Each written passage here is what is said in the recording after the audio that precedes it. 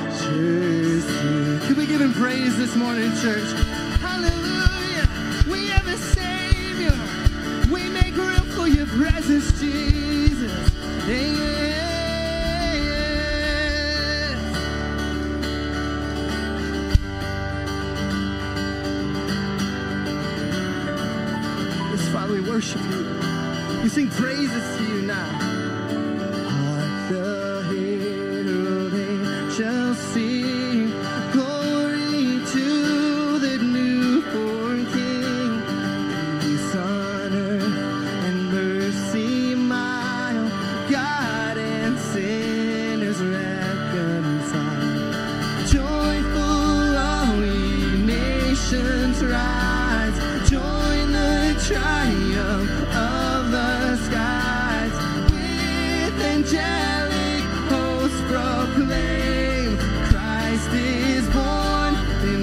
Bethlehem. Hark the herald angels sing, glory to the newborn King. Yeah. We give you all the glory, Jesus. Oh, Christ by His heaven adored, Christ the everlasting Lord. Late in time, behold Him come, offspring of the Virgin's womb. Veiled in flesh, the Godhead see. Hail the incarnate deity, pleased as men with men to dwell. Jesus our Emmanuel. Hark the herald angels sing, glory to the newborn King. Yeah. We enter into heavenly worship here in this moment, Lord. Let's praise our King Jesus. Hail the heaven-born Prince of Peace. Hail the Son of righteousness. Light and life to all He brings. Risen with healing in His wings. Mighty lays His glory by, born that men no more may die, born to raise us sons of earth, born to give them second birth. Hark the herald angels sing, glory to the newborn King. Hark the herald angels sing, glory to the newborn King. Yeah. Oh, we give you our glory, Jesus. We give you our glory. Yes, King Emmanuel has come. Oh, yes. We have a Savior. Yes, and this Savior, this victorious Savior, didn't come with sword and shield, but He humbled Himself as a baby. And because of this, we are given a new life. The greatest gift of all. Who we worship is the victorious champion today, church. And I tried so hard to see it. Took me so long to believe it, that you choose someone like me to carry your See, His grace is victory. sufficient. It's this perfect gift. Perfection could never earn it. You give what we don't deserve. You take the broken things and raise them to glory. We praise His name in this place. You are my champion. Giants fall when you stand undefeated.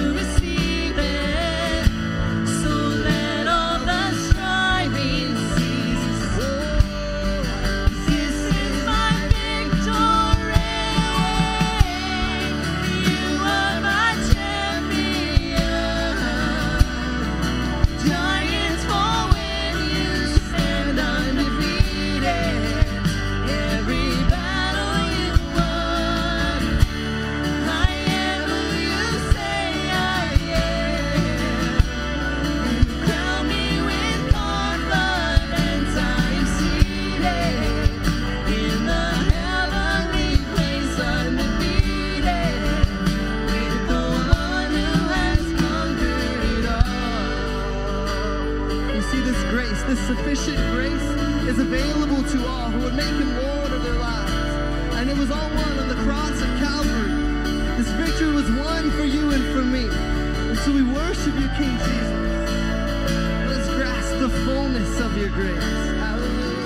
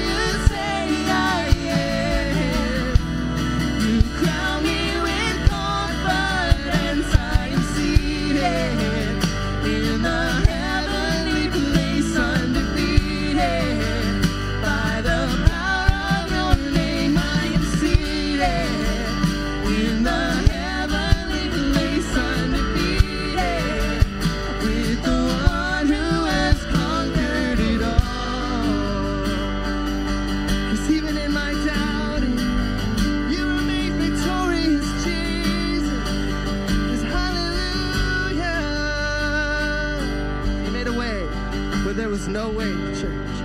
You are here, moving in our midst. I worship you. I worship you. Yes. You are here, working in this place. I worship you.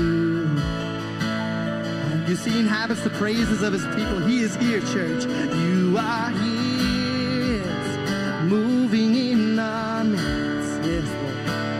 I worship you. I worship you. Give you our everything. You are here, working in this place. I worship you. Can we proclaim these truths today? You are waymaker, miracle worker, promise keeper, light in the darkness. My God, that is who you are. Hallelujah. You are waymaker, miracle worker, promise keeper, light in the darkness. My God, that is. Let us not forget. You are here, touching every heart. I worship you. Do you need a touch from heaven this morning? He is here. His presence is available. You are here, healing every heart. I worship you. Yes, I worship. He's turning lives around. You are here. Around, I worship you, yes. One more, can I do you healing every heart? You are here, Lord, mending every heart. I worship you, Lord. I worship you, Lord, 'cause you are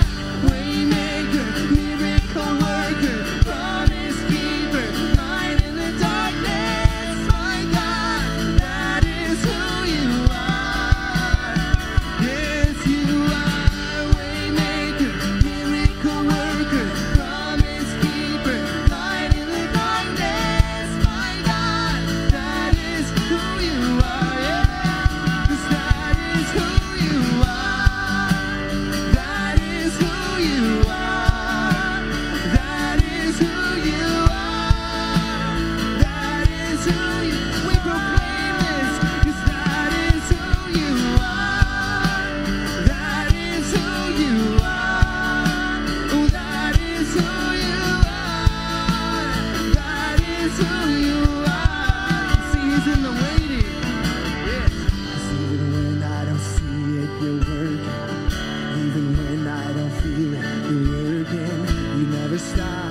You never stop working. You never stop. Yes, we proclaim these words. That even when I don't see it, you're working. Even when we don't feel it, because he never stops. That is our faithful God, and his faithfulness is sufficient. Because even when you're in the waiting, even when I don't see it, you're working. It's even when I don't feel it, you're working. You never stop working. You never, in our moments of doubt, he is still there. That even when I don't see it, you're working. Even when I don't feel it, you're working. You never stop working. You never stop, 'cause Jesus, you are waymaker, miracle worker, promise keeper, light in the darkness, my God, that is who you are.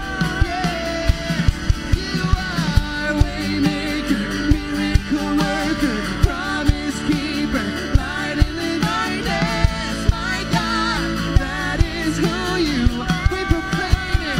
That is who you are. That is who you are. That is who you are. That is who you are. That is who you are. That is who you are. That is who you are. Yes, that is who you are. Church, would you tell him now in this moment? Waymaker, miracle worker, promise keeper, light in the darkness, my God, that is who you are. Yes, let us not forget you are. Waymaker, miracle worker, promise keeper, light in the darkness, my God. Yes, Father. Let that be our prayer today, to overcome any moment of doubt, any moment of wandering, God, that you still remain good, that you're still on the throne, that even in those times of waiting, that you are still moving, even if it doesn't meet our own expectation, but you are faithful, that you are behind the scenes. You are in our moments of wandering. And you showed up when the world needed you most as a baby on Christmas Day, that first Christmas day. And the world was never the same again. What a gift. And your grace is a gift. It's all we need. We thank you, Lord, that your grace is sufficient. You are so worthy of every word on our lips, of every note sung, played. Father, you are worthy of it all. And so we thank you for being that light in the darkness, how we need you, how we love you, how we praise you, King Jesus, in this place. Walk with us, Lord. We praise your holy name. Amen. Amen, church. Well, welcome to second service at MRCC this morning. This is a good place to be, am I right? Well, hey, we're family. Hey, would you turn to those around you? Make them feel Christmassy and welcome this morning as family.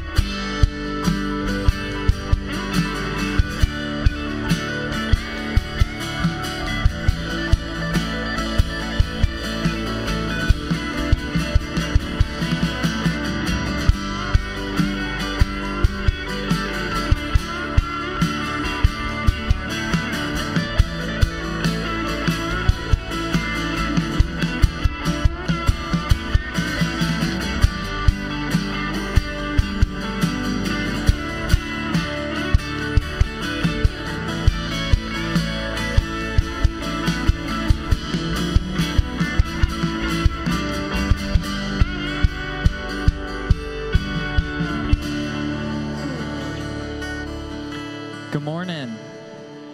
Merry Christmas. You can tell that it's Christmas time by the amount of red flannels that you see. So I didn't get the memo this morning. I apologize, but next week I'll wear one. My name is Tyler. I'm on staff here at MRCC, and I just have to give a couple of announcements this morning. The first one being tomorrow is our monthly Sisters of Strength gathering. It's 6:30 p.m. here in the sanctuary. All ladies are welcome. It's just a time of fellowship. And then also there's a meal. I totally got it wrong last time, so I didn't even ask what we're eating tomorrow. You'll just have to come and enjoy it. I gotta take a deep breath. I'm so sorry. Okay. I was like holding my breath, and it was bad. Next Sunday is our kids' Christmas program. You will want to be here early to enjoy it, because from the first row to the 10th row is filled with grandparents. So make sure you get here early during all three gatherings. We're excited for that. Coming up on December 19th is our Ugly Christmas Sweater Sunday.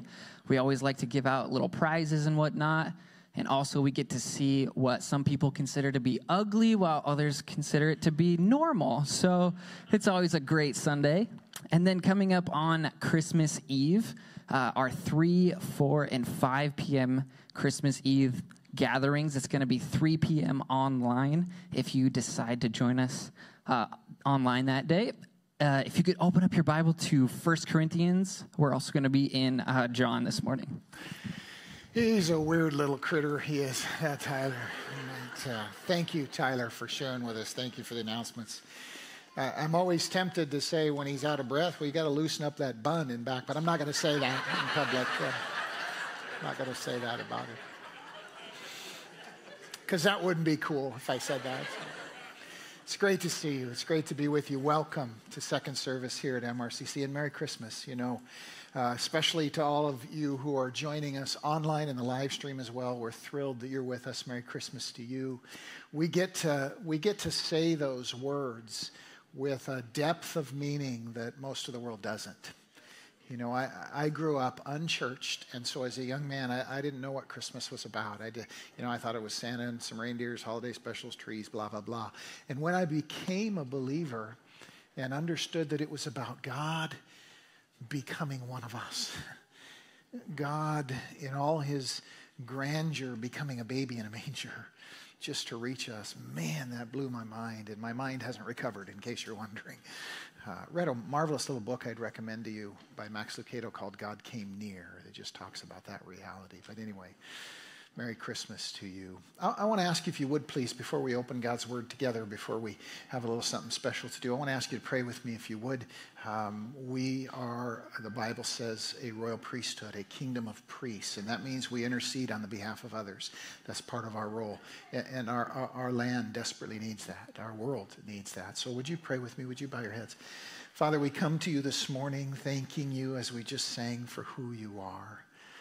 Lord, that you would reveal yourself to be a God who becomes a baby, just to draw near to us, just so that we would draw near to you. God, we worship you for that. We thank you for that. We rejoice in who you are. And we come to you, Lord, because our land needs healing, both in body and in soul, Lord. And you are our healer. We cry out for all those who are sick. We pray for those who are afraid of being sick. God, we pray for the sickness that is in the body and the sickness that is in the soul, Lord. We ask for healing, Jesus. We pray that you would stretch out your grace, your powerful grace, that leads us to repentance, and that you would heal our land. And God, may we, your people, be an example of what it means to do things your way. We pray for that. Lord, we ask as we open your word together that you would speak to each one of us, that you would help us hear you. You are that small voice in our hearts. Give us ears to hear, we pray this morning. We ask it in Jesus' name. Amen. Amen. Before we open the word this morning, though, we have something special to do. I'm going to invite TJ and Ashley to come up front, and they're going to bring little Birdie with them. What a great name. Little Birdie is coming to be dedicated this morning, like her brother and her sister were before her. Go ahead and step right on around here. Do you want to pick her up so everybody can see her there, Ash? Is that cool? And TJ, the man of the house, the priest of the home. I think Birdie fits. Does Birdie fit? Yeah, it absolutely fits. And this morning, We come together because TJ and Ashley have asked to come and dedicate their daughter just as they dedicated all their children to the Lord. And whenever we do baby dedication, remember we think of three things. We think of, first of all, the Bible tells us that children aren't accidents that land in our lives due to biology. God places them there. Hannah prayed to be a mom. God gave her a son, Samuel. And because she knew that he came from the Lord, she brought him to be dedicated at the temple. And that's what we're doing. It's what TJ and Ashley are doing this morning with Birdie. And then second, we recognize that each of those children are placed into our lives but they really belong to the Father. They really belong to God. And so the dedication is a recognition that they belong to him. You know what, friends? It's entirely possible that we're looking at the next governor of the state of Washington sitting right there. So, hey, that's possible, right? That'd be great. That would be great, TJ says. So, yeah. But there's a reality. In all seriousness, there's a reality. She has a calling. And TJ and Ashley are coming today to dedicate her to that calling, that she belongs to the Lord, that she belongs to the Lord. And then we come as well to give thanks and to say, God, we receive the gift that you place in our home, and to dedicate themselves to raising her to know the truth about who God is, to know Jesus as her Savior. TJ and Ashley are doing that today as well. And that's a commitment, friends, that doesn't just, you and I aren't just spectators in that. Because the truth of the matter is that she's going to grow up learning about who God is from her church, from us, from kids' church, from the conversations in the foyer and the parking lot, from you and me. And so this is a dedication not only that TJ and Ashley make of themselves to Birdie, not only of Birdie to the Lord, but all of us to support this family as they seek to raise her in the things of God. So this involves you and me. Amen? Amen. So I'm going to step over here on the other side, and I'm going to lay my hand on Birdie, and Dad's going to come over and lay his hand because, as the Bible teaches, he is the priest of his home. And her brother and sister are going to lay their hands. There we go. Good job. Oh, too many hands. All right. We all know the feeling, right? Let's pray together. Father God, we come to you this morning giving thanks, Lord, for the gift of Birdie placed in this home by your sovereign hand. And God, we are grateful for that gift. We recognize that she's not just an accident of biology, God, but she was knit together in her mother's womb by your hand, that every hair on her head is numbered. And we give you thanks for placing her here. Lord, we dedicate her alongside TJ and Ashley. We dedicate her to the calling that you have for her life. God, we pray that you would work out your purposes perfectly in her heart, in her mind, in her life. We pray your protection, and we pray your fulfillment and satisfaction as she seeks your ways. And then, Lord, we stand beside and behind TJ and Ashley as they dedicate themselves to raise her to know who you are. God, we pray that your Holy Spirit would fill their home, that her life would be filled with learning about you from her mom and dad. We stand beside them as they dedicate themselves to her and her to you. And God, we thank you for moments like this. May we as a church never forget that the children come first in your heart. We pray your blessing on Birdie in Jesus' name. Amen. Amen. Amen. Great job, you guys. Yeah. Too much touching going on there. Yeah. Amen. Amen. You know, I was reflecting this morning in the foyer that I was talking to one of our students here at the church who's 13 and that I dedicated 13 years ago. I'm getting old, man. It's happening right in front of us. Hard to believe how much time flies. Grab your Bible, if you would, please, friends, and open it to John's Gospel, chapter 4. And I want to encourage you to be in the habit of bringing your Bible with you when you come to church, opening it when we open it, whether that's on your phone or your iPad or, you know, an old-fashioned book, whatever it is. But God will meet you as you open his word as an individual, as well as we do that as a congregation. He'll meet you in the middle of that. So John chapter 4 this morning. And what we're going to do today is just a little bit different than normal. In fact, I'm going to do something today that I haven't done in 15 years as our pastor. And that'll be kind of towards the end of our message. But towards the beginning, I want to ask you this. Who are the people who helped you to become a believer? Who are the people who helped introduce you to Jesus? who helped you know God as your Father. Maybe those are family members, parents or grandparents or co-workers or maybe somebody in your school. Who are those people in your life? And I say people because inevitably there's more than one. Inevitably there are several who play different roles. That's exactly what the Bible teaches us. We're going to talk about that in a moment. But who are your people, the ones who helped you become a believer?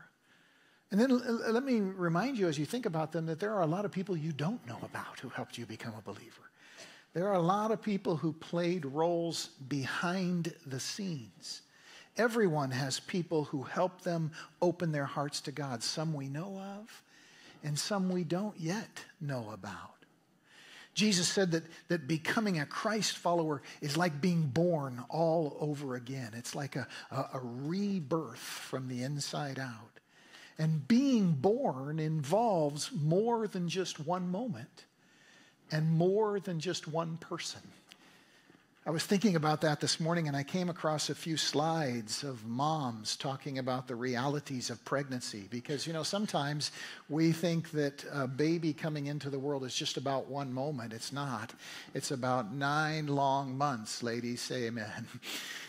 I came across a couple slides I thought I'd share with you. For example, this one, how I see myself introducing my baby. I made this. I thought that was kind of cute. I asked my pregnant wife how she feels, and she texted me this. Yep. I asked my husband to put the Oreos somewhere I can reach, and so he did, on the floor. Get pregnant, they said. You'll glow, they said. And not always like that. Sometimes during labor, the pain is so great that a woman can almost imagine how a man feels when he has the flu. It's just about there.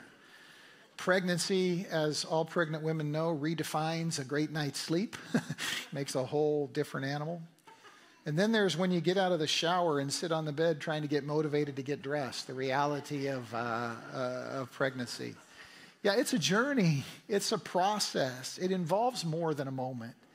It involves a long process and a process that God loves because pregnancies produce, friends, hear me now, his favorite thing in all the universe, a human being. Sometimes we get deceived into thinking there are other things he loves more, but there aren't. Pregnancies result in the greatest thing in all the universe that God loves and delights in, and that's a human being. And he loves that process of pregnancy, and he loves the process of spiritual pregnancy, whereby a human being becomes not just a person, but a son or daughter of God. Like physical birth, that's a reality that involves more than one person. That's a reality that takes time, that occurs over time. And God wants to talk to us about that this morning because it involves more than a moment, and it always involves a team. I asked you, who are the people who helped you become a believer? Now let me ask the follow-up question.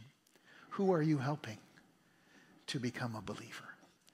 When you think of those people who help you, you're filled with gratitude and thanksgiving. Who are the people you're helping? You see, the Bible teaches that God uses a team of people to help other people come to know him. The Apostle Paul wrote about it this way in 1 Corinthians chapter 3.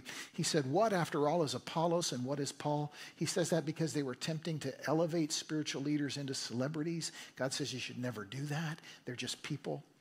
He says they're only servants through whom you came to believe, as the Lord has assigned to each his task. And he kind of builds this picture. He says, I planted a seed, Apollos watered it, but God made it grow. And so the man who plants and the man who waters have one purpose, and each will be rewarded according to his labor, for we are God's fellow workers. In other words, this process that God loves so dearly of people being born again, of people getting to know God as their Father, Jesus as their Savior. It's a process that involves a team that will be profoundly rewarded, a team that gets to call themselves God's fellow workers. And that's what the Lord wants to talk to us about a little bit as we turn the corner into Christmas. Christmas is really the story of God seeking and saving people, of God starting the process of what we might call spiritual pregnancy, whereby people are born again and become believers. And the reality is, as Paul laid out in 1 Corinthians 3, we each have a part to play in God's great mission to seek and to save people who are far from him. We're not the stars of the show. We're not ultimately responsible for the results, as we're going to see in a moment, but we earn our Father's reward when we receive his call to be his fellow workers. This morning, I want to invite you to turn to John chapter 4 if you haven't already. Let's watch Jesus, and we want to do two things this morning. One is, we want to feel his heart, where he's coming from, the heartbeat of God, if you will. We want to feel that. And then second, we want to hear his call to be part of the team that pursues his passion, the saving of lost people. John chapter 4, beginning with verse 4, here's what the Bible tells us. Now he, Jesus, had to go through Samaria. He's got his daily business like we all do. He's got his agenda he's carrying out. And part of that was to pass through a place called Samaria. And Samaria is the other side of the tracks. Samaria is a rough part of Israel. Samaria is filled with people far from God, people whose lifestyles are out of bounds. He's in that place, and the scripture says he came to a town in Samaria called Sychar, near the plot of ground Jacob had given to his son Joseph, and Jacob's well was there. That's the setup. That's the point. What's about to happen is going to happen at the main village well. Tired as he was from the journey, Jesus sat down by the well, and it was about the 6th hour, noon in our reckoning. And let me call your attention to the fact that Jesus doesn't have a plan or an agenda for this moment. He's going about his business. He's doing what he does. He's passing from one place to another, just like you and I do day in and day out. Go to work, go to school, take care of things around the house, the neighborhood, the supermarket. He's going about his business in that way. That's important to understand, because sometimes we think that our part to play in this team mission is to generate the results on our own. Our part to play is to be available, to be ourselves and to be used by God in that process. That's what happens to Jesus. Tired as he was from the journey, he sits down by the well at noontime. Friends, evangelism, this process of people becoming sons and daughters of God, it is the work of God. It is his ministry. We are merely tools in that process. We need to understand this deeply. It's not up to us alone to make it happen. Listen to what Paul says again. I planted the seed. Apollos watered it, God made it grow. Jesus was emphatic about this repeatedly. For example, he said over in John chapter 6, verses 44 and 45, no one can come to me unless the Father who sent me draws him. No one can come to me unless the Father has enabled him. In other words, God's mission to save people has more to do with his seeking us than our seeking him. And Jesus wants us to know and understand that. Sometimes we make ourselves so uptight about this. Jesus is just going about his everyday business, and in the middle of it, God uses him. What this means is that there is no sense in which you and me make it happen.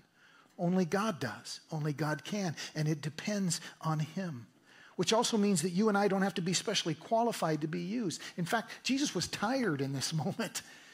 He's exhausted. He's feeling like we sometimes feel at the holidays, just worn out, and we don't want one more thing, but here it comes. And you don't have to be good enough. Like Paul says over in 2 Corinthians 5, we don't sing and dance. We don't put on a show. We don't develop a program. We just be ourselves. And God uses that in the middle of our everyday business. This is really important to grasp. When I was learning to drive as a teenager, it seemed like a huge and overwhelming challenge, like I'm sure it did for you. It's a big vehicle. It goes fast. Now you drive with one foot and one finger while you're talking on the phone and eating at the same time, because you've learned some things about how it happens. And in the same way, God wants us to grasp that he's the one seeking people, and we just play a part in that process. The idea is that God is the real seeker. You know, I'm in a strange phase of parenting now. My son is in his 20s. And I discern when we get together over and over and over again that he's kind of motivated and driven to feel like he's doing things that will earn my love. You know, that he's doing things that would earn my appreciation. You know, the way he's handling his finances, the way he's handling his work life, and so on and so forth. When we get together, I can see him straining to feel like from where I'm sitting, he's already got my love. He's got it in spades. He couldn't possibly have it more.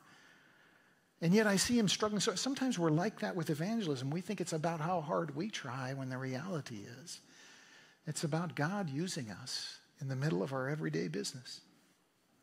Jesus is going about his business, and the scripture says, verses 7 and 8, when a Samaritan woman came to draw water, he said to her, "Will you give me a drink?" This is ordinary stuff. This is everyday stuff. It's noontime, the hottest part of the day, the middle part of the day. Very few people would be at the well normally. In fact, there's only 2 in this moment. And she has something with which to draw water. And so Jesus says, "Hey, can I have a drink?" His disciples had gone into town to buy food, the Bible tells us. And in that little tiny moment, God begins to use him in her life. This ordinary moment turns into a connection, into a dialogue.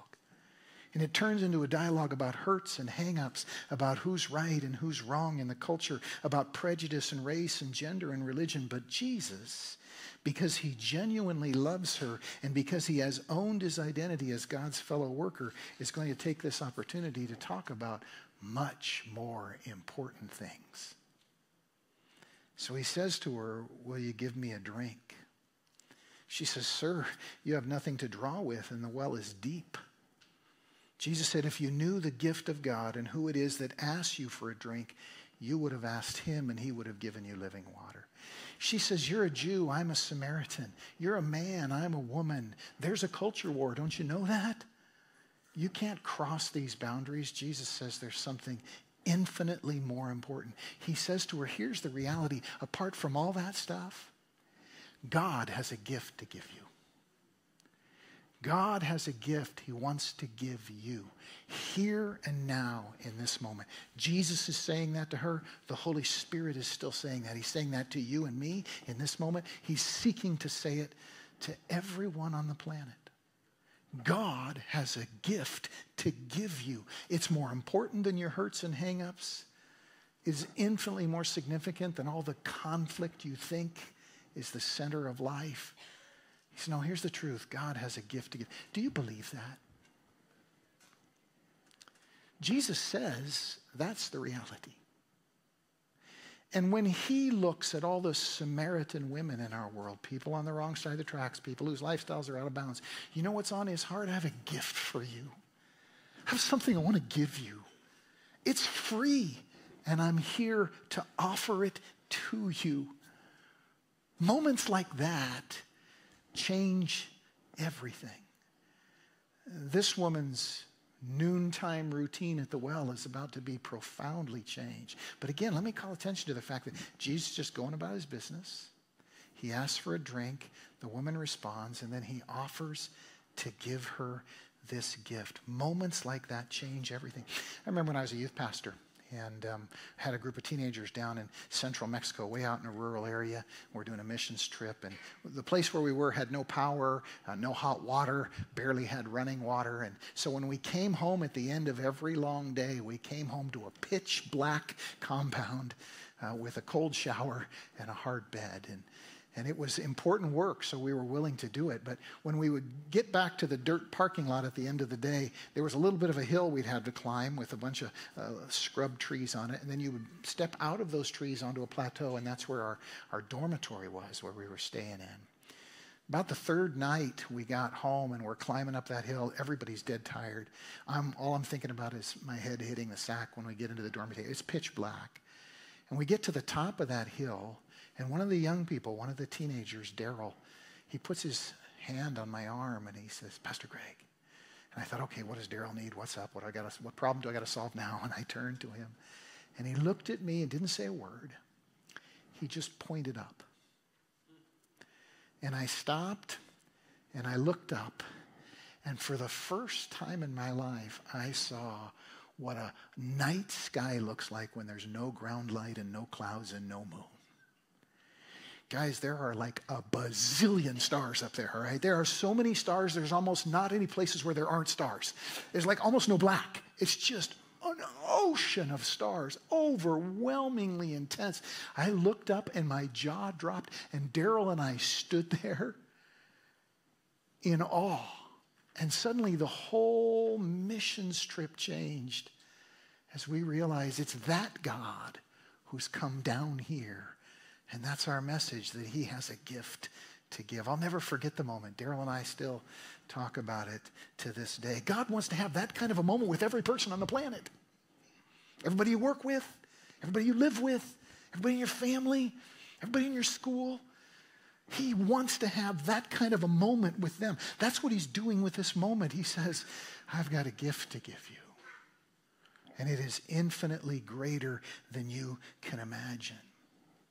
The first part of the gift is to untangle your thinking about who God is. And the second part is to hear his invitation to join him. So Jesus makes this offer, and watch how the woman responds. Look at verse 11. Sir, the woman said, you have nothing to draw with, and the well is deep. Where will you get this living water? See, what she's thinking is that what she needs is something earthly. And that's all she can see, and that's all she can think about. Most people are like that. Many of us sitting here this morning are falling into that trap. All we can think about is what our earthly needs are, forgetting that we are infinitely more than a body and a mind, that we are souls and that eternity is just around the corner. This woman is in that mode. All she can think about is her earthly needs. She says, how are you going to get me some water? She says, verse 12, are you greater than our father Jacob, who gave us this well and drank from it himself, as did his sons and his flocks and his herd? Now, the irony is that the short answer is, yep. Because the God of Jacob has become a human being and is standing in front of you right now. You know, a lot of times we assume that if God were standing in front of us, we would know it. But the Bible tells us that most of the time, most people didn't. They didn't recognize that, because they were so preoccupied, so distracted with other things. This woman doesn't. She says, are you greater? Yeah. In a moment, Jesus is going to say, so much greater you can't even imagine. But he answers her first. Look at verses 13 and 14. He says, you know, everyone who drinks this water will be thirsty again. But whoever drinks the water I give him will never thirst again. Indeed, the water I give him will become in him a spring of water welling up to eternal life. In other words, I'm going to give you something you need more than water. I'm offering you something you need more than water. Gang, let's take a moment and think about this. Remember the folks who had those fish and bread multiplied by Jesus? 5,000 fed in a single day on one occasion, 3,000 on another occasion. You know what? They all got hungry again. They all needed another dinner, another breakfast, another lunch, the next day, the same day. Remember when Jesus turned the water into wine at the wedding in Cana in Galilee? Guess what? The jars ran out. The wine went out. It had to be replaced. Remember when he calmed the storms on the sea? Several occasions he actually did that. Guess what? Those storms happened again. They're still happening to this day. Remember when that man owed the temple tax, didn't have money to pay it, and Jesus told him to go look in the mouth of a fish. He found money to pay it. Guess what? Next month, the tax came due again. It did. Evidently, some demoniacs that were possessed, Jesus says later got repossessed, which gives new meaning to that word. Yeah, some did. The fishermen who caught a record haul of fish because of Jesus' power, guess what? They ran out. He had to go fishing again. Remember every person Jesus miraculously healed? They went on, they got old, they got sick, they died again. Remember the people he raised from the grave? Every one of them went on, got old, and died again. You know why? Because we need something more. All those things are real. We celebrate miracles. They happen. We believe in them. We even seek them in Jesus' name. But what we need is something more. And Jesus knows that. We need more than a miracle. We resist the idea, clinging white-knuckled to some fantasy of a short-term earthly cure for our eternal ills. The woman does that. Look at verse 15. She said to him, "Sir, give me this water so I won't get thirsty and have to keep coming here to draw water." All she can think about is the horizontal. Even though he's repeatedly talking to her about something greater, she just keeps focusing on the little things. And so then Jesus does something that most of us aren't brave enough and don't love enough to do. He reaches deep into her, deep into her personal stuff, because he knows that our real problems are in our souls, they're in our hearts, they're in our minds, they're on the inside of us. Look at what he does, verses 16 to 18. He told her, "Go, call your husband and come back." I remember as a young believer reading this story and hearing her response and thinking, Jesus, you just jumped right in the middle of her stuff. That kind of seems rude. It seems confrontational and unwelcome. And why would you out her like that? Well, you know what the answer is? Because he loves her. Because he loves her. And friends, in the very same way, it is Jesus' love for you and me that causes him to reach right into our sins. Right into yours, right into mine. And he wants to reach right into the sins of every person on the planet because he knows that's where the real healing is. He says, "Go call your husband." She says, "I have no husband." He already knows that. Jesus said to her, "You're right when you say you have no husband. The fact is you've had 5 and the man you're with now is not your husband." Please understand, friends, Jesus isn't condemning her. He knows that she's been on a lifelong quest of what the Eagles called looking for love in all the wrong places. And she's not finding it. And so over and over and over again, she chases the next man, like some men chase the next woman. Like some people chase the next thrill. And every one of them falls short. Every one of them is not enough. He reaches into her endless, hopeless, helpless search for life and joy and meaning and satisfaction. And he says, the definition of insanity is doing the same thing over and over and expecting different results. You see, friends, here's what we must understand. God loves so much that he reaches into my sins, that he seeks to reach into yours. Have you let him go there? It's when you let him go there that you discover the gift that he's offering. A Lutheran pastor who I deeply admire has written this: living water, because it is grace personified, flows down into the deepest part of who we are. Down to the root of things, down to our dark places, because that's where grace goes to bring healing. It goes down into those places. Most people in this world will not go this deep with you. It's too hard. It's too much of a hassle. It's uncomfortable. And besides, they have problems of their own. And, you know, the other side of it is, even if they were inclined to go there, they don't have a clue to help you because they're not God. You will never find what your soul needs in another human being. But Jesus is offering her what can only come from God. And here's what I want us to grasp. You feel his heart for her? He loves her. He's not up there going, you know what, you got all these issues. Once you get your act together, come see me and we'll help you. He says, no, I'm going to meet you right where you are. And I'm going to meet you with a gift. It's a free gift. I want to give it to you now. I know you're struggling. Over and over and over again, you've chased this will-o-wisp of satisfaction and romance. It hasn't worked, but right here, right now, I want to give you what you're really craving. And it's free. Gang, that's our message. That's the Christmas gospel. We're not saying to the world, shape up or ship out. That's not the Christian message. The message is, God says, I have a gift for you. It means touching your sin, but it will become in you everything you've ever needed. When it comes to God, like most people, this woman has been sucked into a quicksand of religious nonsense, like the stuff that clutters up the internet and fills up YouTube and TikTok and Vivo and Instagram and all the rest, and even many churches. Sir, the woman says, I can see that you are a prophet. There's so many people willing to call Jesus a prophet, but not willing to receive him for who he is. The Son of God, God the Son, the Word become flesh. God seeking me. God seeking you.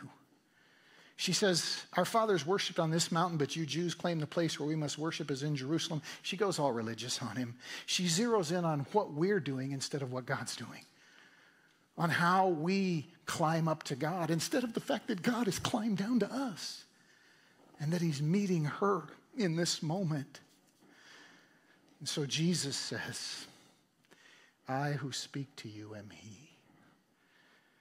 God has come to meet you right here and right now. That's the Christmas gospel for everybody that we consider enemies, for everybody that we consider friends, for you, for me. That's the gospel. God has a free gift to give. Can you feel his heart, his desire to give it?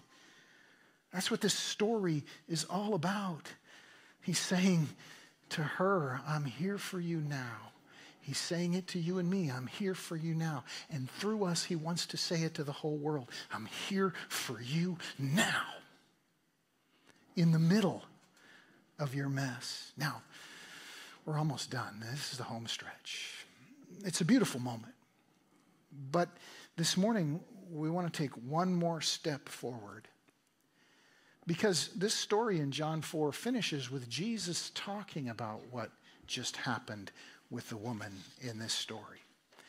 The scripture says, if you read the rest of the story, that the woman was amazed, was blown away. She believed in him. She went into town. She told everybody she knew and brought them out to Jesus. And by the end of the day, a whole bunch of people have come to him, have received him as their Savior, have become his followers, have been born again.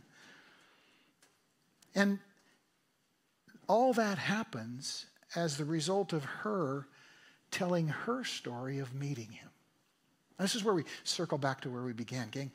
God doesn't need you to have all the answers or to be right about everything or to have your entire household in order to be part of his mission. He just wants you to tell the stories of your experiences with Jesus and to share them with people you meet when the moment comes. Just being yourself and talking about those realities. Jesus uses that kind of moment to reach a host of people in this village. And then he ends it with a little lesson for the disciples and for us. Verses 35 to 38, Jesus says, open your eyes, he says to his disciples, and look at the fields. They're ripe for harvest. Even now the reaper draws his wages. Even now he harvests the crop for eternal life. He's using word pictures to talk about people are coming to God. People are getting connected with God as Father. And then he says this, so that the sower and the reaper may be glad together. What does he mean? He means that this woman's coming to faith is not a thing that happened just in this moment. It's been going on over her lifetime. There's a team of people who've been playing a part in this moment. He says, thus the saying, one sows and another reaps is true. Same thing Paul was saying in 1 Corinthians 3. I sent you to reap what you haven't worked for. And then he says this, others have done the hard work and you've reaped the benefits of their labor. In other words, guys, this business of people getting connected to God isn't just about someone in a moment having a harvest moment with a person. It's about a lifetime of moments. Just like all the people that played a part in your life and in my life. When I think about this, my mind goes back to a young man, a fellow Marine when I was stationed in Iceland in 1982, and we were sent to clean a field day ahead, which means clean the bathroom. We're in there doing this all morning, and it's a big job, and I'm playing my music, and it's loud, and it's rowdy, and it's raunchy, and about halfway through the morning, he says, hey, can I put in one of my tapes, cassette tapes? They were these little things that had music on them back in the day. He says, hey, can I put one of my tapes in? I said, yeah. So he, as long as it's not country music, I said, I was joking. And he put his tape in, and it wasn't. It was good old rock and roll. But it was different. Because these guys were singing like in King James Shakespearean English, and they were talking about God and the Spirit and salvation. But they were rocking. And I thought, wow, this is different. This is weird. What is this? And after his cassette tape played, he noticed that I seemed to like it. And so he just said the simplest thing to me. He said, hey, did you like that? I said, yeah. He says, here, it's yours. Oh, dude, you can't give me your cassette. Yeah, here, take it. It's yours. I only know his last name, Wenham. But what he did was incredibly significant because I was the kind of guy who would take the cassette tape back and read all the liner notes and try and figure out what the songs were about. And oh my goodness, it's Jesus and God and Bible and Holy Spirit. What the heck is this? What does this mean? And so he became part of the team that brought me to the Lord. That's what God is seeking with you and me. Just those little moments. Plant a seed, water a seed. Have a conversation at lunchtime with a lady about gift that God wants to give her. Share your own story of what Jesus has done in your life. And God was inviting the disciples in that moment to become part of his team. And this morning, as we finish, God's inviting us to do the same thing. I said we're going to do something very different this morning. Here it comes. When you came in today, there was a little blueprint handout on your chair. The time has come. Our board of deacons has decided that the time has come to really step out and build this children's expansion next year. Our development team has done an enormous amount of work, and that work has brought us to the point where next year we anticipate actually building this thing right next door, a children's expansion for our kids. Now, when I think about that, I think about all the moments that add up to someone becoming a believer. And the reality is that everything we're experiencing now is because we stand on the shoulders of people who've gone before us, of people who've been faithful before us, of people who have carried the mission before us. In the last 10 years, we've baptized almost 300 people here at Mount Rainier Christian Center who've made a confession of faith. But it wasn't about what we did. It was about all the teams in their lives playing parts. And you and I at MRCC in 2021, we stand on a bunch of shoulders. Let me share with you real quick. This is a picture of the church when it was founded. And on the left, here in Enumclaw, on the left, this is from 1932. You'll see the names of the people who felt that God had called them to plant a church. This is what we call the Articles of Incorporation when the church became a church in the Assemblies of God. We stand on their shoulders. Because of what they did, we are here. They were the sowers. In some ways, we are the reapers. How many Sunday school classes? How many coffee socials? How many ladies' meetings? How many sermons? How many worship services? How many missions efforts were these people involved with? And as the years went by, other people were faithful as well. Matter of fact, this is a list of some of the pastors of our church here. I wish I had pictures of everybody, but and by the way, if you want to look at this in depth, it's posted on the wall out here in the hallway going towards the children's area. But these are some of the faithful people on whose shoulders we stand. Go ahead and slide through those. The building downtown, you may recognize that across from Weeks Funeral Home for a season. That was Enumclaw Assembly. And then you go on, Dan Mazer, Byron Diddy. The Diddy family is still very much a part of MRCC. Harold Smith, when this building was built, which is the kids area down there, the kids area used to be the sanctuary, imagine. And then it goes on, Eldon Kirschman, John Shane now a missionary among orphans in Russia, Brent and Jesse Kimball, who led the church when it built this sanctuary building, and then at the end, a couple goofballs who didn't think to dress up. I'm forever embarrassed that we're in our Viking clothes there, but there it is, you know. We stand on all those shoulders, and now we have a chance to be the shoulders for the next generation. So here's what that looks like. We're going to build this building next year. God has invited us to give towards building that building. We're not going to do it right here and right now. Somebody said to me, okay, we've got a plan. The development team's put all this work together. It's taken years. We've talked to the city, blah, blah, blah. Now we got to hire somebody to come in and raise money. What a pile of nothing. We're not doing that, okay? There's going to be no thermometer on the wall. There's going to be no card I hand you to give money. Instead, here's what the Bible says about these moments when we come to give. The Bible says, 2 Corinthians chapter 9, each one should give what he's decided in his heart to give, not reluctantly or under compulsion, because God loves a cheerful giver. And when we give ourselves to this mission, like Paul says in 1 Corinthians 3, we are rewarded. We get to be part of the team that helps other people become believers. So here's the simple thing I'm asking. It's the first time I've done this in 15 years as our pastor. What would you feel led to give towards building that children's building? Not right here, not right now, but over the next few months as we step out into the new year. What would God call you to give to help make that children's building a reality? And whatever that is, that's between you and the Lord. But as we move into the new year, you'll have opportunities to express that And we'll go forward being part of the team that reaches people. I want to finish with a story this morning, and it goes back to my Bible college days. When I was at Northwest University, the chair of the New Testament department was a guy named Dr. Francis Tay. Dr. Tay was brilliant. He was also the most boring, dry, low-key. Nobody wanted to take his classes. It was hard to stay awake. You had to drag yourself in there. He knew everything. But he was just so dry and boring. Well, every day in those days, we had a chapel service in the morning, and all the students would gather for worship and for preaching, Monday through Friday. And, with that happening a lot, the bar for speakers was pretty high. One Tuesday morning, I remember heading towards the chapel, and the reader board said that Dr. Tay was going to be preaching that morning. We all looked at each other and said, I'm just going to go jump off a bridge. I'm not going to survive this. This is going to be awful. It's going to be horrible. Listen to Dr. Tay in chapel. Are you kidding? The driest, dullest person I can possibly imagine. And some guys just bailed. Some of us said, we got to be faithful. And we dragged ourselves in there. And I remember thinking, this is a bad idea.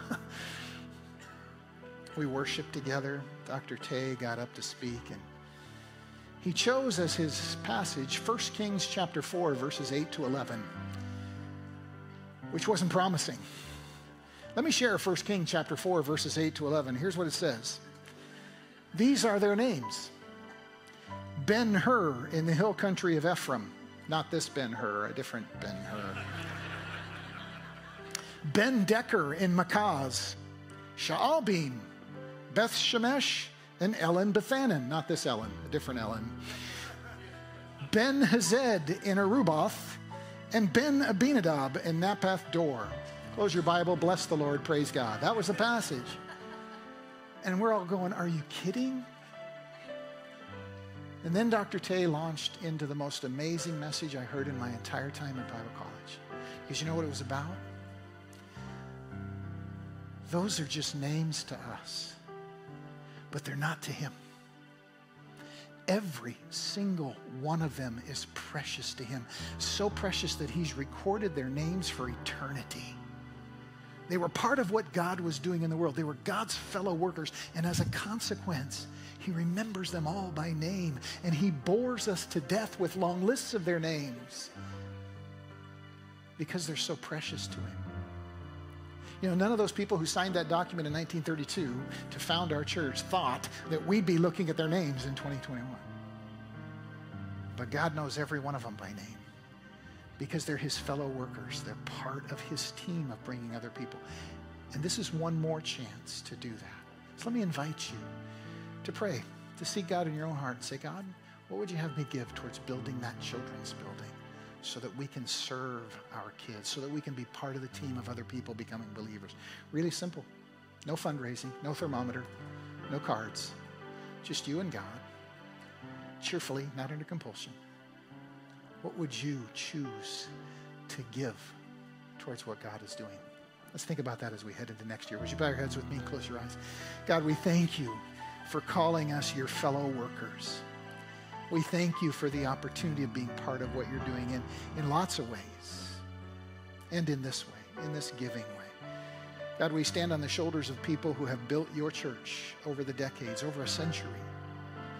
God, now we get to be part of that for the next generation. Show us the part you would have us play, each one of us.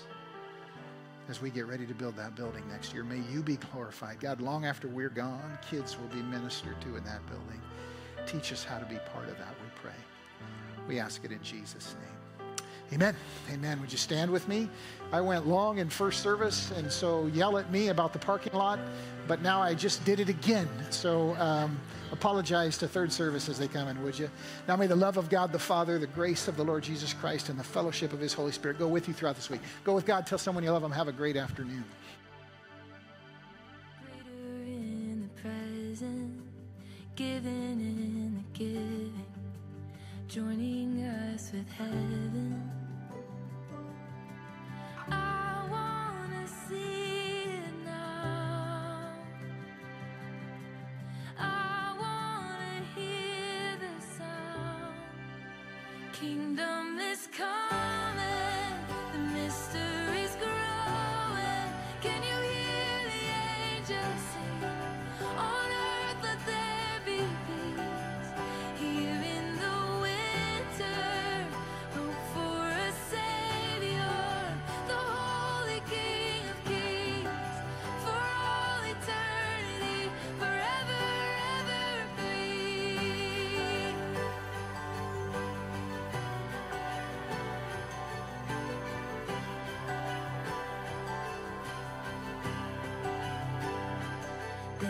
a light dawning in the darkness, reaching to the farthest, shining in the shadows. There is a child.